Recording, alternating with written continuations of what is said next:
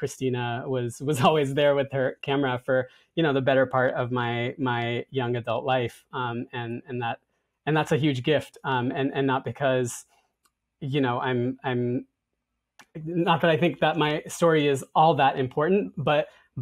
really because I don't see stories like mine told in platforms like this very often, if at all. So for me, when Christina approached me when I was in my late 20s and told me about this film, it felt like a responsibility in a way to share my story in this way on behalf of all those who don't get a voice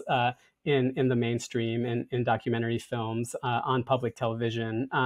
So I think it's a really powerful gift, and I'm really proud to be a part of it.